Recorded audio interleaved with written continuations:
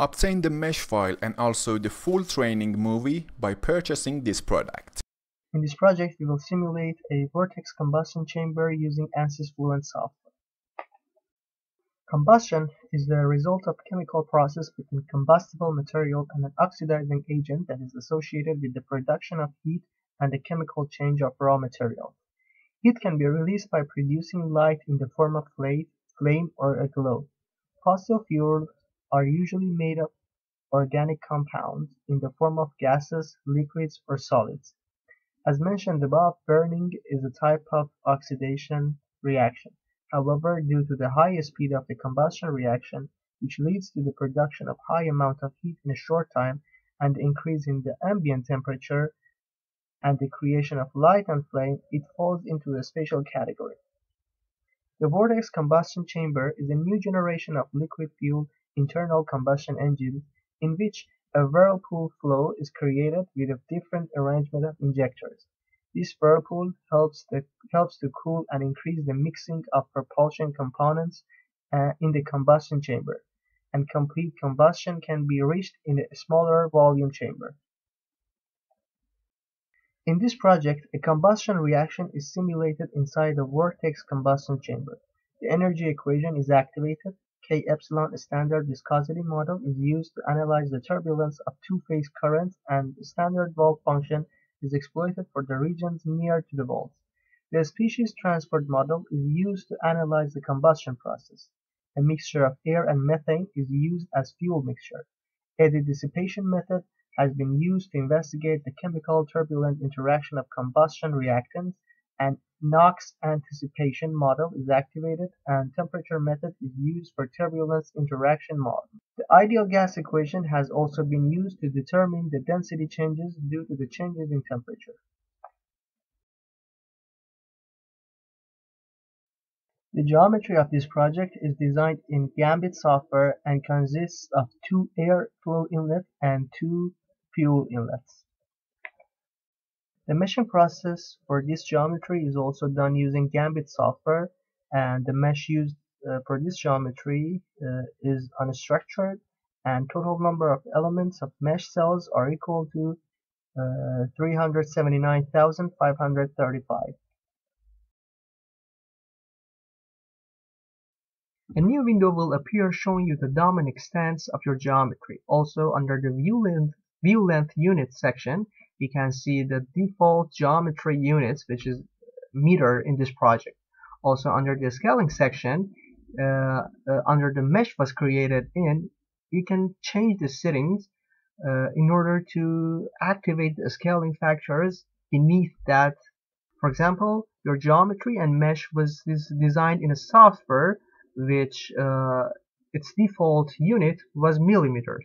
By activating these scaling factors, you can change this factor to your desired factors in order to set the length to the appropriate unit.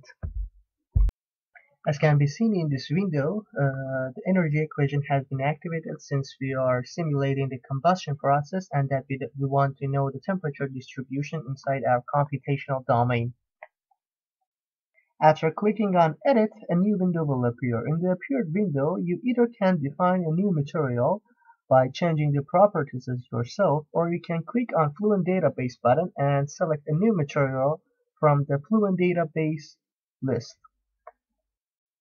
Now, as was mentioned in previous slides about adding a new material, you just have to right-click on the fluid and then click on New. A new window will appear in which you can add a new material by just changing the properties yourself, or you can either select a new material from Fluent Database.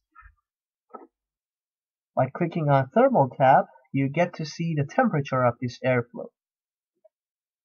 Also, by clicking on Fuel Inlet, you can see that the type of this boundary is set to be Velocity Inlet again, and just like the previous steps, by clicking on Edit, you can change the setting for this boundary.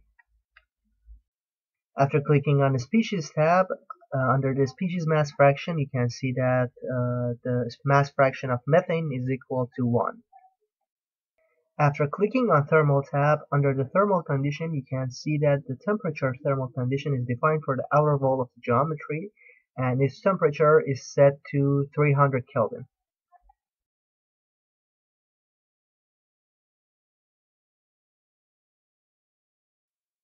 There are two ways to check that your simulation process have reached convergence. Alongside the checking the residuals reaching and nearing the zero, you may define some report to make sure that an equation have reached convergence. For example, by just right-clicking on the report definition, going on the new, you are able to choose between different reports. For example, you can define a mass flow rate report on a arbitrary boundary based on your geometry and your simulation. You are able to see whether this mass flow has reached a constant value or not. If yes, it may be a sign that your simulation has reached convergence, but the residual must be checked as well.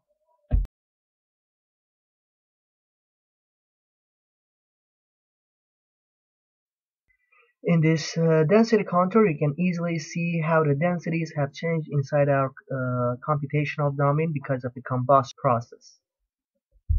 Now in this path line contour, you can easily see how the string lines of air and fuel has entered the computational domain, and you can easily see how they have moved inside the combustion chamber and how vortex have been generated inside our combustion chamber. Now, in order to see and have a contour in the middle part of the computational domain, we just have to create a plane in the middle section. To do that, we right-click on the Surfaces button and then select Plane.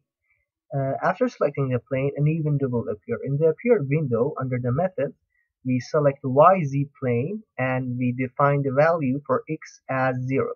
After that, by clicking on Create button, this plane will be created.